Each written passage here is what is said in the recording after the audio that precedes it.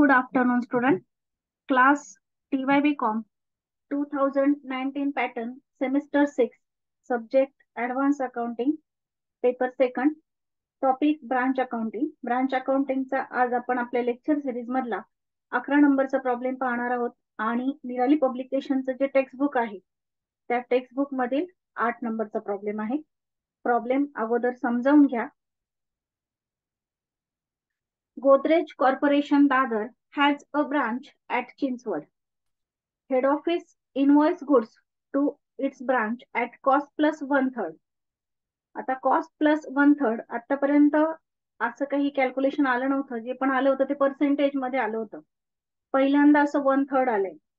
तर 1/3 हा 100चा तिसरा भाग आपल्याला कॅल्क्युलेट करायचा आहे. आणि जेव्हा कॉस्ट प्लस 1/3 येतं तर त्यावेळी नेहमी लक्षात ठेवा की आपण जे लोडिंग घेणार आहोत ते 1/4 घेणार आहोत कॉस्ट प्लस 1/3 आल्यावर. आणि सेलिंग प्राइस वर 1/3 किंवा 33.1/3 जर आलं सेलिंग वर तर त्यावेळी आपण जे लोडिंग घेणार आहोत ते लोडिंग आपण किती घेणार आहोत तर 1/4 घेणार आहोत, सॉरी 1/3 घेणार आहोत जर सेलिंग वर आलं तर. आणि कॉस्ट प्लस आलं तर 1/3 घेणार, कॉस्ट प्लस आलं तर 1/4 घेणार आहोत. म्हणजे 33.1/3% असं येईल किंवा 1/3 येईल. त्याचा अर्थ हा 100चा तिसरा भाग आहे. आणि मग वर्किंग नोट आपण घेणारच आहोत, तिथे तुम्हाला परत एकदा क्लिअर होईल या सगळ्या गोष्टी. त्यानंतर अकाउंट जे प्रिपेअर करायला सांगितले त्यामध्ये चिंचवड ब्रांच अकाउंट म्हणजे नेहमीप्रमाणे अकाउंट आहे, ब्रांच डेटर्स अकाउंट आहे, ब्रांच पेटी कॅश अकाउंट आहे. हे तर आपले जनरली येतातच. पण एक नवीन अकाउंट आले goods send to branch account आणि एक आहे स्टॉक रिझर्व्ह अकाउंट. तर गुड्स सेंड टू ब्रांचला आपण जो माल पाठवतो हेड ऑफिस कडनं ब्रांचकडे त्याची, जो रिटर्न करतो त्याची, आणि लोडिंग दोन्हीवरचा, अशा 4 एंट्रीज होणार आहे. स्टॉक रिझर्व्ह जो आहे तर त्याला आपण ओपनिंग स्टॉक वरचं लोडिंग आणि क्लोजिंग स्टॉक वरचं लोडिंग पोस्टिंग करणार आहोत. तर नेहमीप्रमाणे ब्रांच स्टॉकचा ओपनिंग बॅलन्स दिलेला आहे, डेटर्सचं ओपनिंग आहे, पेटी कॅशचं ओपनिंग आहे. त्यानंतर कॅश सेल्स आहेत, डेटर्सशी रिलेटेड डिस्काउंट अलाउड, बॅड डेप्ट, त्यानंतर रिटर्न इनवर्ड आहे. कॅश रिसिव्ड फ्रॉम ब्रांचचा आपण 2 इफेक्ट देणार, एक डेटर्स अकाउंटच्या क्रेडिट साईडला, दुसरा ब्रांच अकाउंटच्या क्रेडिट साईडला. त्यानंतर गुड्स सेंड टू ब्रांच आहे, इनवॉइस प्राइसला पाठवलेला माल आहे, त्यावर आपण लोडिंग काढणार आहोत. हा माल आला म्हणून ब्रांच अकाउंटच्या डेबिटला इफेक्ट येईल आणि त्यावरचा जो लोडिंग आहे तो क्रेडिट साईडला जाईल. त्यानंतर goods return to head office हे क्रेडिट साईडला येतील, त्यावरचा लोडिंग डेबिट साईडला येईल. क्रेडिट सेल्स जे आहेत त्याची एकच एंट्री होईल डेटर्स अकाउंटच्या डेबिट साईडला. त्यानंतर क्लोजिंग स्टॉक दिलेला आहे आपल्याला, पण डेटर्सचा क्लोजिंग बॅलन्स, पेटी कॅशचा क्लोजिंग बॅलन्स दिलेला नाहीये, तर तो आपल्याला फाइंड आउट करायचा आहे, शोधायचा आहे. त्यानंतर चेक रिसिव्ड, चेक आलेला आहे हेड ऑफिस कडनं खर्च करण्यासाठी. तर त्यामध्ये आहे सॅलरी, ऍडव्हर्टाइजमेंट, पेटी कॅश आणि अॅन्युअल टॅक्सेस अप टू 1 जुलै 2022. आता इथे तारीख आलेली, नेहमी जे खर्च यायचे ते आपण as it is branch अकाउंटच्या debit साईडला घ्यायचो, पण इथे तारीख आल्यामुळे आपल्याला विचार करावा लागेल की आपलं अकाउंटिंग कुठपर्यंत आहे तर 31 मार्च 2022 पर्यंत आहे. आणि इथे जी तारीख आहे ती 1 जुलै 2022 आहे. म्हणजे टॅक्स जो आहे तो कधीपर्यंतचा पेड केलेला आहे, 1 जुलै 2022 पर्यंतचा पेड केलेला आहे. याचा अर्थ मार्च पासून जून पर्यंत, जुलै पर्यंत, 1 जुलै पर्यंत 3 महिने होतात. तर 3 महिन्यांचा टॅक्स हा प्रीपेड आहे. मग आपण 3 महिन्यांचा टॅक्स कॅल्क्युलेट करणार आणि तेवढा जो प्रीपेड आहे तो रिव्हर्स साईडला दाखवणार आहोत, म्हणजे क्रेडिट साईडला. त्यानंतर ऍक्च्युअल पेटी एक्सपेन्सेस आहेत, हे आपण पेटी कॅशच्या क्रेडिटला दाखवणार आहोत. तर मग अकाउंट स्टार्ट करूया. फर्स्ट लोडिंगचं कॅल्क्युलेशन करायचंय. लोडिंग बरोबर प्रॉफिट अपॉन सेलिंग प्राइस आणि सेलिंग प्राइस बरोबर कॉस्ट प्राइस प्लस प्रॉफिट.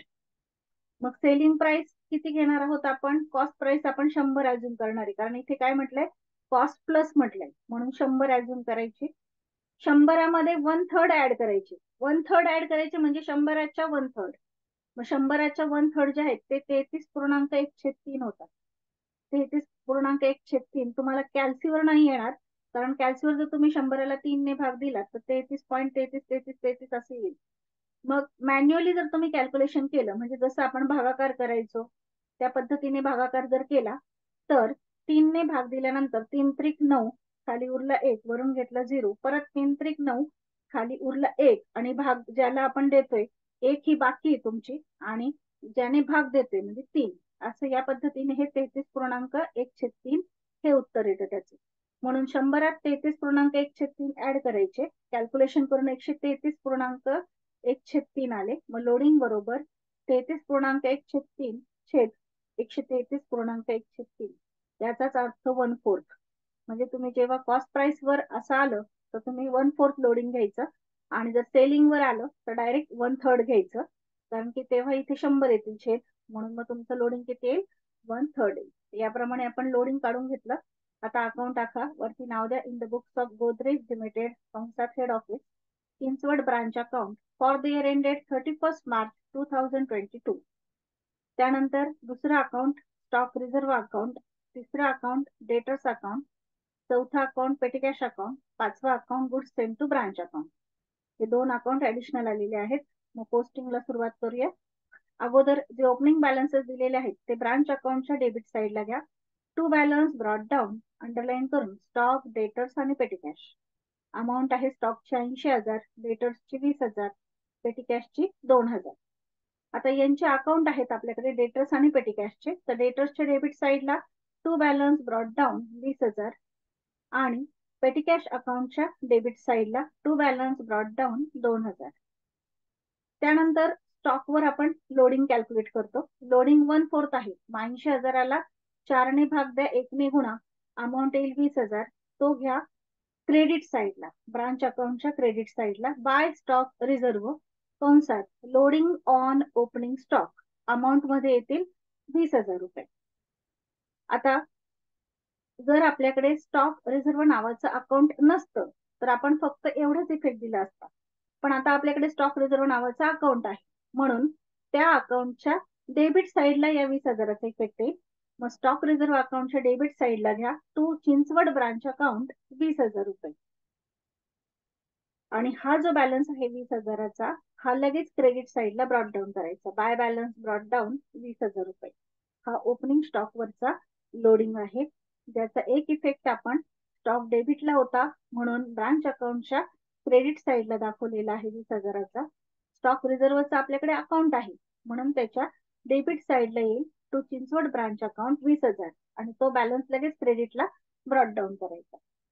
त्यानंतर नेक्स्ट आयटम आहे कॅश सेल्स. कॅश सेल्सचा इफेक्ट देतो आपण ब्रांच अकाउंटच्या क्रेडिट साईडला बाय बँक अकाउंट डॅश करून खालच्या ओळीवर कॅश सेल्स अमाऊंट मध्ये आउटर कॉलमला 30,000 रुपये.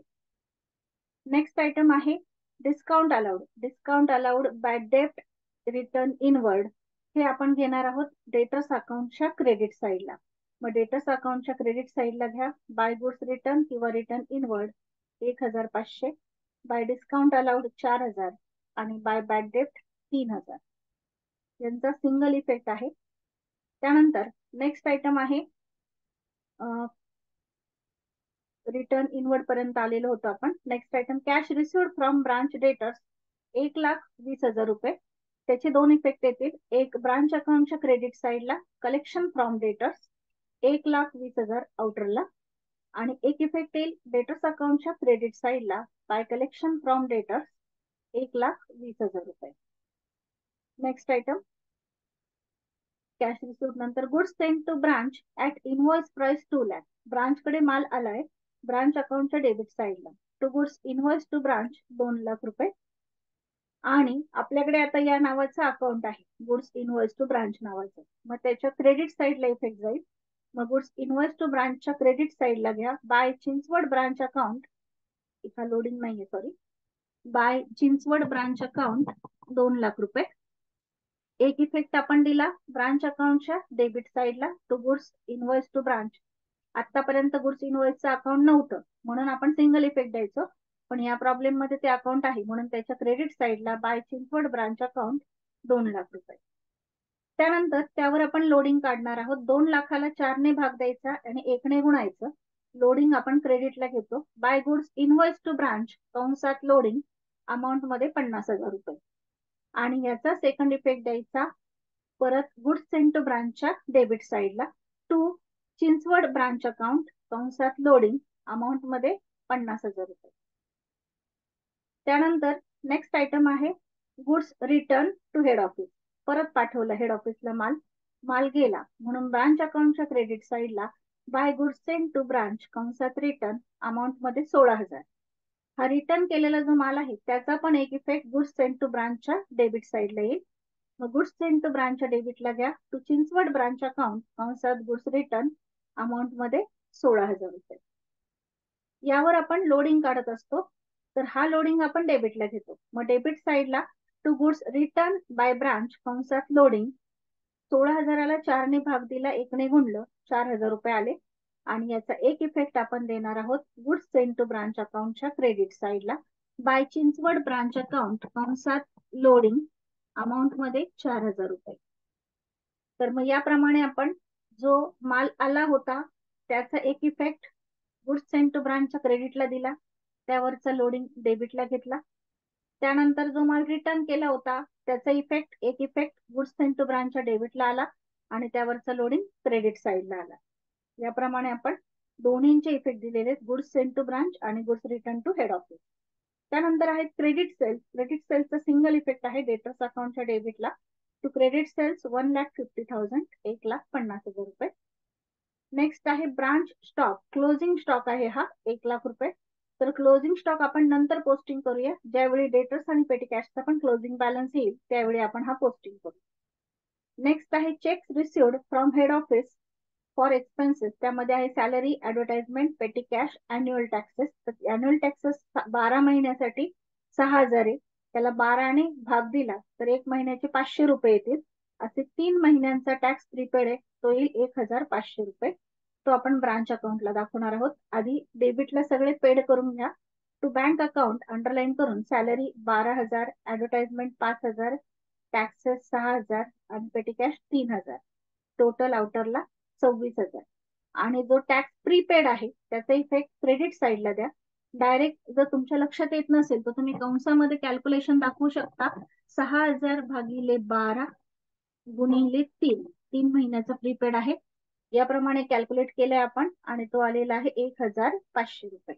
प्रीपेड टॅक्स आपण क्रेडिट साईडला दाखवलेला आहे आणि टोटल अमाऊंट इथे डेबिटला दाखवलेली. त्यानंतर नेक्स्ट आयटम आहे ऍक्च्युअल पेटी एक्सपेन्सेस. तर आपल्या पेटी कॅश रेमिटन्सचे आणि ऍक्च्युअल पेटी एक्सपेन्सेसचे असे 2 अमाऊंट आपण ट्रान्सफर करणार आहोत पेटी कॅश अकाउंटला. पेटी कॅश अकाउंटच्या क्रेडिट साईडला घ्या बाय ऍक्च्युअल पेटी एक्सपेन्सेस किंवा पेटी एक्सपेन्सेस 4,000 आणि जे पैसे खर्च करण्यासाठी आले होते म्हणजे रेमिटन्स होता तो डेबिट साईडला घ्या to cash or bank account कंसात रेमिटन्स अमाऊंट मध्ये 3,000. आता सर्व पोस्टिंग झालेले आहेत. आता आपण क्लोजिंग स्टॉक पोस्टिंग करणार आहोत, पण त्यापूर्वी डेटर्स अकाउंट आणि पेटी कॅश अकाउंट क्लोज करूया. त्यांचे क्लोजिंग बॅलन्सेस काढूया. 5,000 रुपये डेबिटची टोटल, क्रेडिटला मांडा 5,000 पेटी कॅशची, त्यातून क्रेडिटचे 4,000 वजा करून बॅलन्स आलाय क्लोजिंग बॅलन्स 1,000 रुपये. त्यानंतर डेटर्स अकाउंट क्लोज करा. डेटर्सची डेबिटची टोटल 1,70,000, क्रेडिटला मांडा 1,70,000, त्यातून क्रेडिटचे 1,20,000, 1,500, 4,000 आणि 3,000 वजा करून क्लोजिंग बॅलन्स आलेला आहे 41,500 रुपये. तो घ्या ब्रांच अकाउंटच्या क्रेडिट साईडला बाय बॅलन्स कॅरीड डाऊन. त्यामध्ये स्टॉकचा ऑलरेडी दिलेलाच होता आपल्याला 1,00,000 रुपये. डेटर्सचा आपण फाइंड आउट केला 41,500 आणि पेटी कॅश 1,000. आता हा जो स्टॉक आहे त्यावर आपण लोडिंग काढणार आहोत. 1,00,000ला 4ने भाग द्या आणि 1ने गुणा. तो लोडिंग डेबिट साईडला दाखवा. टू स्टॉक रिझर्व्ह कंसात loading on closing stock amount मध्ये 25,000 रुपये. आता आपल्याकडे स्टॉक रिझर्व्ह नावाचा अकाउंट आहे म्हणून त्याच्या क्रेडिट साईडला घ्या stock रिझर्व्हच्या क्रेडिटला bye Chinchwad branch account 25,000 आणि डेबिटला हा बॅलन्स लगेच कॅरीड डाऊन करायचा. To balance carried down 25,000. याप्रमाणे आपण शेवटची पोस्टिंग म्हणजे स्टॉकची पोस्टिंग आणि डेटर्स आणि पेटी कॅशचे क्लोजिंग बॅलन्स काढून घेतले. स्टॉकवर लोडिंग काढला आणि त्याचा एक इफेक्ट आपण स्टॉक रिझर्व्हच्या क्रेडिट साईडला दिलेला आहे. इथे आता आपले सर्व पोस्टिंग संपलेत. अकाउंट क्लोज करायचे. तर अकाउंट क्लोज करताना आपण दोन अकाउंट क्लोज केले, डेटर्स आणि पेटी कॅशचा. स्टॉक रिझर्व्हचं जे अकाउंट आहे ते टॅली होईल 45,000 आणि 45,000 आला. त्यानंतर गुड्स सेंड टू ब्रांचचा अकाउंट जे आहे त्याचा फरक आपण ट्रेडिंग अकाउंटला दाखवणार आहोत. क्रेडिटची टोटल 2,04,000, डेबिटला मांडा 2,04,000, त्यातून डेबिटचे 66,000 वजा करून जो बॅलन्स येईल त्याला म्हणा टू ट्रेडिंग अकाउंट, कंसात लिहा बॅलन्सिंग फिगर.